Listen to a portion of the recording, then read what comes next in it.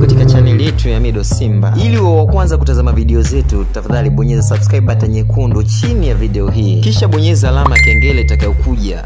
Asante. Eti unamtaka kuyo piga kelele kwa kuyo wake. Ebade, mambo yanazidi kuwa mengi na muda unazidi kuwa mchache. As you know, kuna sakata hili linaendelea mitandaoni right now la singeli. Kuna ngoma za singeli mbili hapa zinashindanishwa sana. Ya kwanza ni ngoma ya Harmonize hujanikomoa, na ya pili ni ngoma ya kuyo wake anaitwa Lava Lava, lakini sio ngoma yake. Ameshirikishwa na Meja Kunta, msanii ambaye siku 2-3 ambazo zimepita kulikuwa na scandals za kufariki. Alizusha kwamba amefariki, management yake pia ilichangia kuzusha habari hizo za kufariki kwake, lakini ana ngoma yake inaitwa Wanga ambayo ameshirikisha Lava Lava. Ni ngoma ambayo right now inafanya vizuri sana kwenye kiwanda cha muziki wa singeli, sio tu muziki wa singeli, pamoja na muziki pia wa bongo flavor hapa barani Afrika. Inafanya vizuri sana, na msemo ambao umetrend kutoka kwenye ngoma ni wa msemo wa kuyo, na wao wameiweka kama kuyo challenge. Yani ngoma hashtag yake sio Wanga tena, ni kuyo challenge. Sasa SALLAM SK as you know ni manager ambaye anakubalika sana pale Usafini, pia ni kiongozi mkubwa pale Usafini. Sio manager tu, pia ni kiongozi wa record label nzima ya WSB Wasafi na baadhi ya kampuni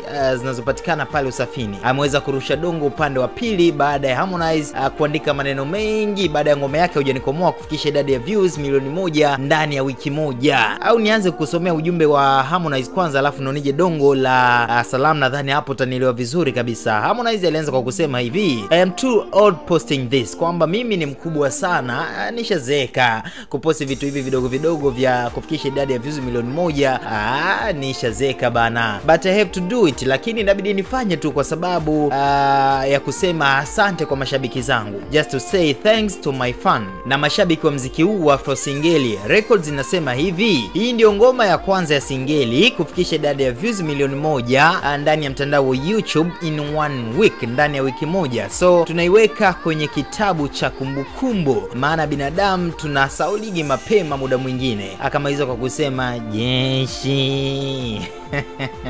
Hayo ni maneno aliyoandika Harmonize. Sasa ukiangalia maneno ni mengi kweli kweli, na SALLAM SK baada ya kusoma hayo maneno ya Harmonize inaonyesha dhahiri kwamba ile dongo amerusha moja kwa moja kwa Harmonize, cause Harmonize huwa anaandika maneno mengi sana anapofanya vizuri au kitu chake ambacho anakifanya kinapofanya vizuri. SALLAM akaja na kusema hivi: eti kuyo anategemea mchele wa kupewa. Eti kuyo anategemea mchele wa kupewa. Raha ya muziki wa singeli hauna story wala maelezo mengi. Ukiona mtu anaimba singeli alafu wimbo una story mfulu, ujue huyo kuyo atakuwa anataka kazi kipindi cha The Storybook cha Wasafi FM. Nikupeni taarifa tu, Meja Kunta na Lava Lava kuyo challenge kafika hadi Mikocheni, huku anaelekea zake Masaki Street Sound. Ebane, huo ndo ujumbe wa SALLAM SK, na watu wengi wametafsiri kama dongo kwa Harmonize baada ya kuandika maneno mengi alipofikisha tu idadi ya views milioni 1 ndani ya wiki moja.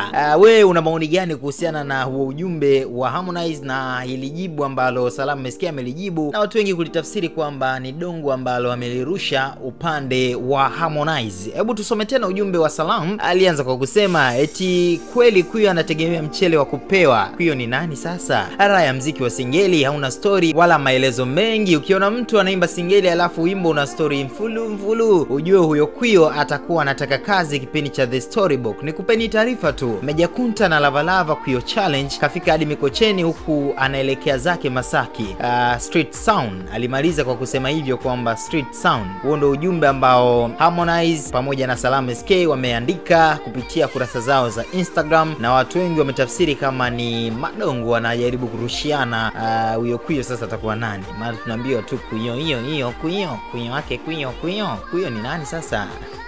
Tukiachana na story za Harmonize pamoja na SALLAM SK, pia anapenda kujuza tu kwamba Tanasha Donna Oketch ameandika record kwenye muziki wake, na muziki huu hapa East Africa na Afrika nzima kwa ujumla, baada ya ngoma yake aliyomshirikisha mpenzi wake Diamond Platnumz kufikisha idadi ya views 500,000, 500,000 ndani ya masaa 7 peke yake. Pia ngoma yake haijaanza kutrend sijui namba ngapi, sijui namba 10 ndio ije namba 1 1, haijaanza sijui namba 50 ndio ije namba 49 mpaka namba 1. Ngoma yake yani imeingia moja kwa moja mpaka namba 1 on trending huko YouTube nchini Tanzania. Ndugu zangu kule nchini Kenya nipeni taarifa namba ngapi huko. Ndugu zangu wa nchi ya Uganda nipeni taarifa pia. Huku namba 2 imetolewa, ilikuwepo video ya Rayvan ile Teamo, ilikuwepo namba 1 pale ikatolewa. Right now ni ngoma ya Gere ya mwanadada mrembo kutoka huko nchini Kenya, Tanasha Donna Okech akiwa na mpenzi wake Diamond Platnumz. Ni bonge moja la ngoma. Sijui nikisema hivyo pia nitakuwa nimekosea, tuite ngoma na nusu as normal as usual.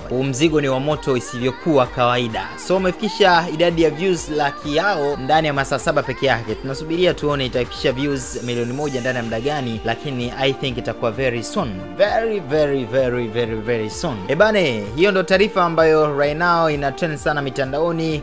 Unaweza kuniachia maoni yako hapo chini kwenye sehemu ya comment section. Umeonaje hayo mabishano kati ya SALLAM SK pamoja na Harmonize, ila yanazidi kufanya muziki wetu hapa East Africa uwe na upinzani uwepo. Unajua kuna kipindi upinzani huwa unakosekana kabisa na muziki design fani kama unalegea, lakini right now wameingia mpaka huko kwenye singeli. Kina Dula Makabila hawasikiki tena, kina sijui nani hawasikiki tena. It's all about wasanii ambao walikuwa wanaimba wameingia huko kwenye singeli. Labda Meja Kunta ndo ana trend right now. Dula Makabila ametoa ngoma yake juzi hapa, ile aningekuwa dem imetrend, lakini hizi mbili naona zina trend zaidi. Una maoni gani kuhusiana na hizi ngoma zote na hizi stories zote ambazo nimekutajia? Drop maoni yako hapo chini kwenye sehemu ya comment section. As normal as usual, behind the MIC usianze kujiuliza atakuwa nani huyo mtu mbaya. Mr. Emma himself Mido Simba nilikuwa naye. Unaweza kunifollow kwenye kurasa zangu za mitandao ya kijamii, tukianza na Instagram, IG, Facebook as well as Twitter. Pia natumia jina moja tunalo ni Mido Simba. Ukinifollow kule utakometisha kinoma noma. Bye bye till the next time.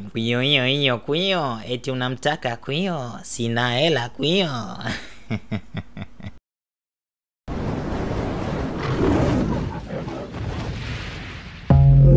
Karibu katika channel yetu ya Mido Simba. Ili uwe wa kwanza kutazama video zetu, tafadhali bonyeza subscribe button nyekundu chini ya video hii. Kisha bonyeza alama ya kengele itakayokuja.